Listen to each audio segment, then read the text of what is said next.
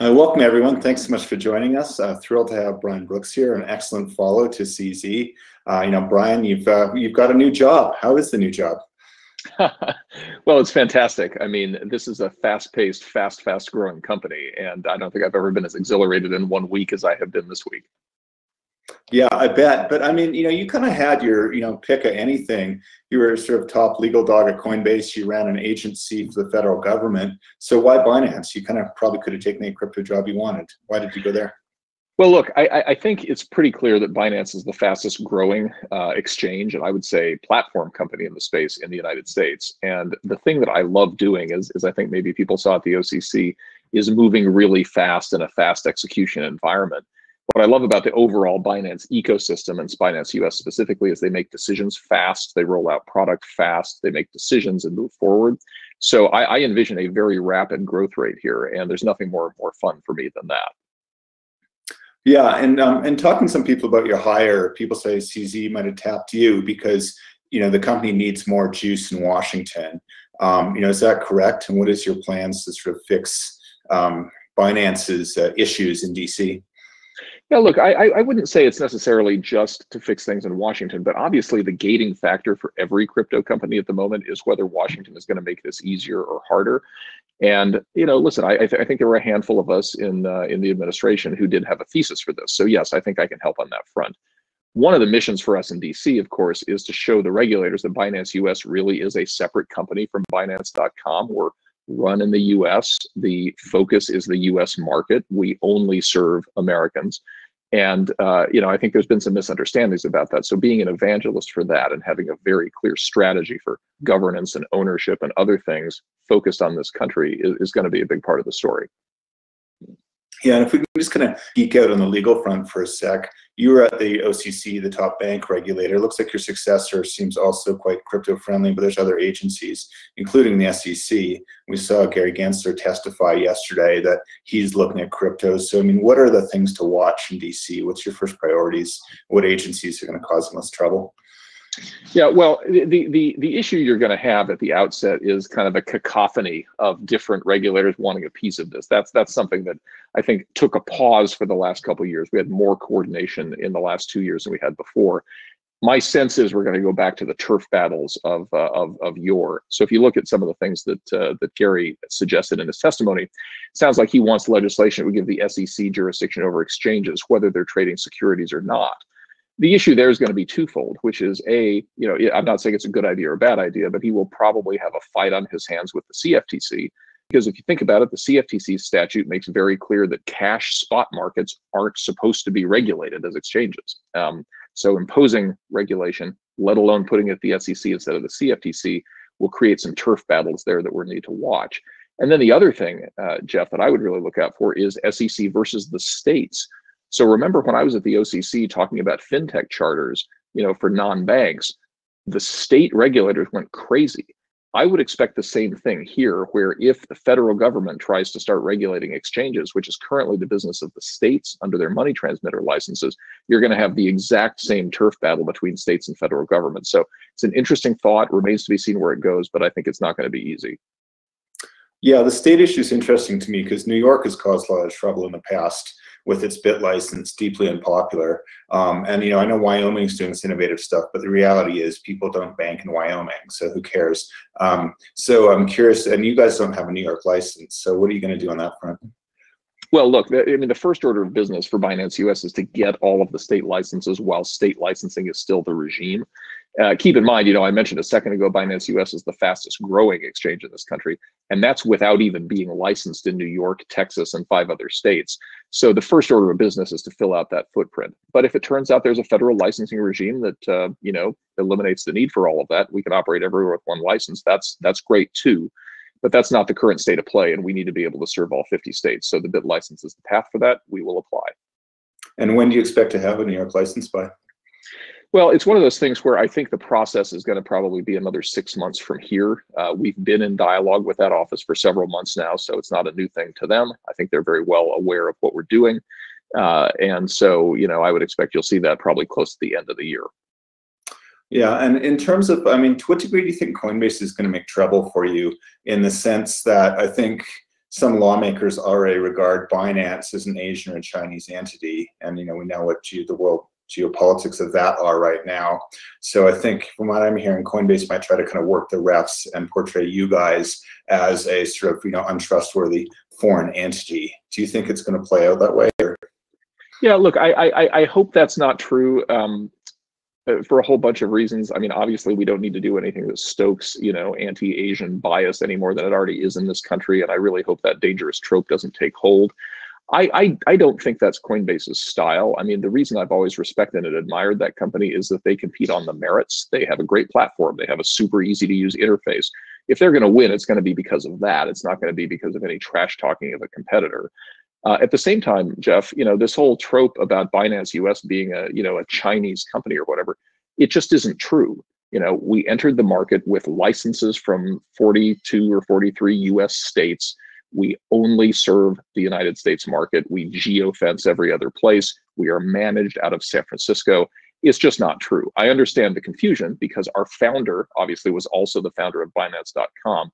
But the company's been very, very careful to respect the corporate separateness, and we'll be taking steps in the next 6 months to reinforce that. Yeah, I mean, I'm going to ask you a couple hard ones now here. Michael De Castillo at Forbes did a very good article alleging that Binance US was stood up as sort of a Trojan horse to port people over to the main Binance platform and would even help them evade geo-blocking and things like that. What do you say about those allegations? Yeah, well, I mean, look, obviously, I don't know what was in somebody's ideation, a year or two ago when those papers were written as an internal think piece.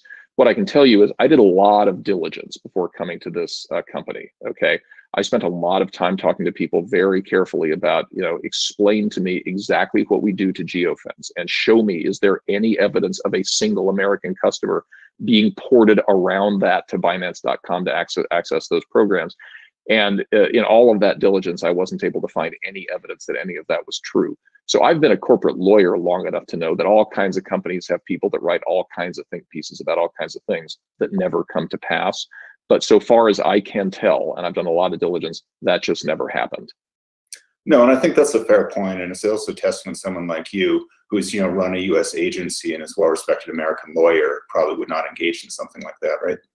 Absolutely. I mean, look, I'm not committing my career to this to engage in something like that. I'm committing my career to this because I actually believe that our speed to market and our product execution is going to be better than anybody else's, and we're going to win on the merits. Yeah, I do want to stick with that Forbes piece a little more, though. The other thing that came out of that was Binance sued the journalist and Forbes, and it seemed the suit was meritless. I think a lot of us in the media took that as sort of a brushback pitch, be careful about reporting on Binance. So as, sort of both a lawyer and the CEO there, can we expect more of that in the future? What's your strategy going to be vis-a-vis critical media? Yeah, look, I mean, generally speaking, as you know, Jeff, because you and I have done these things together before, I generally value my relationships with reporters. I try and nurture them and make sure that they see me as a trusted source of information. So generally speaking, it's not my style to go and sue journalists. Having said that, there are times when statements are made that are just patently false. And when those things happen, you need to figure out ways of clarifying what the truth really is. Generally, I would prefer to ask for a retraction or to ask for a supplement to the article or go through those normal channels. I can imagine libel is a last resort, but my view is I like engaging with the press. I like communicating with the public, and I think that's going to be our first approach. Yeah, that's reassuring to hear. And to be clear, I mean, Decrypt, obviously, we stand by accuracy and don't think anyone has a license to report things that aren't true. But I think it is important to have that mutual respect. Okay, interesting. Let's another topic people keep asking about is, where is CZ? Well, you just had CZ on, so I'll let him answer for himself. People ask me, I'll tell you, Jeff, by the way, people ask me that question every day, and on any given day, no one knows. Right. But putting your corporate lawyer hat on, when people say, where is Binance's headquarters, what's your answer to that? Well, the answer is the same thing that Brian Armstrong would say if you asked him about Coinbase. He would say, we don't have a headquarters. He said that very publicly. And again, to the Asian bias issue, I find it curious that somehow it's okay for a Silicon Valley-based tech company to go remote first and have no headquarters, and that's celebrated as visionary. But if a company that is based in Asia says, listen, we've been in a bunch of different places and we have a distributed workforce, that is somehow evidence of a nefarious plot. All I can tell you is Binance US is headquartered in the Presidio in San Francisco. I sat in our offices earlier this week.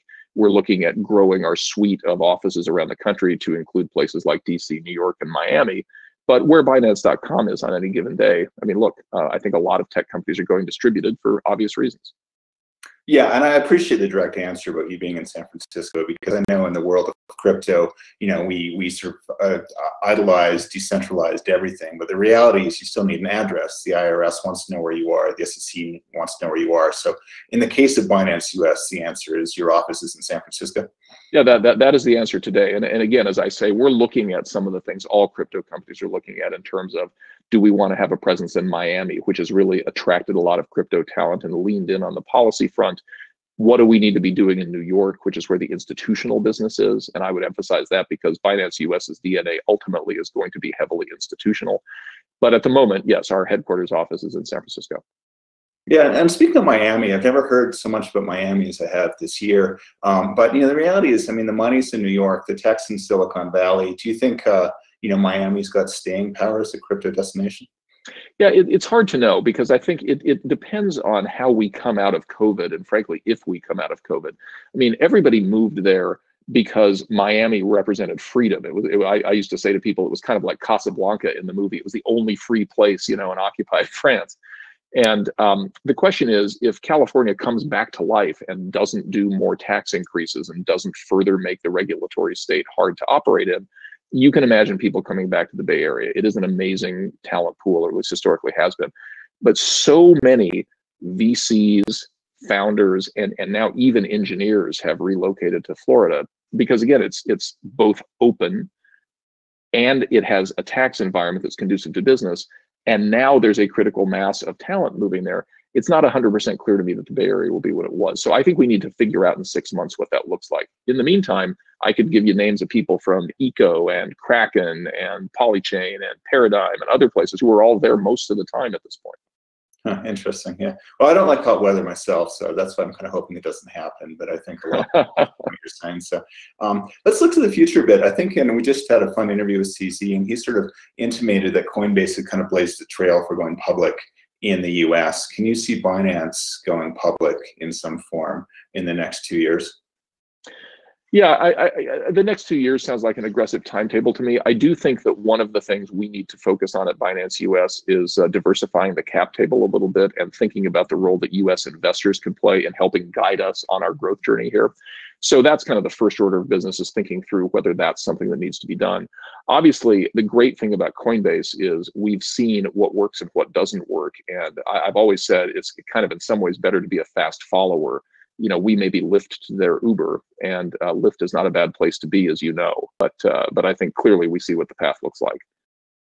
Yeah, and also, and speaking with some of the Coinbase people, they sort of tell me off the record they're disappointed that they did a somewhat conventional listing. It was a direct listing, not an IPO, but it wasn't. They didn't do it on their own platform. They didn't sell Coinbase tokens, and I think that was more the regulatory environment. But you've seen the inside of Washington. How far are we away from that, where American companies can go public on the blockchain?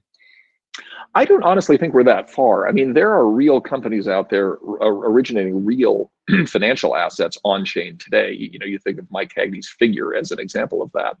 And one of the advantages that Binance US has is access to things like the Binance coin. And you can well imagine the issuance of a Binance US coin or a fork of the Binance coin that allowed us to do a token distribution as our way of putting ownership in the hands of the public.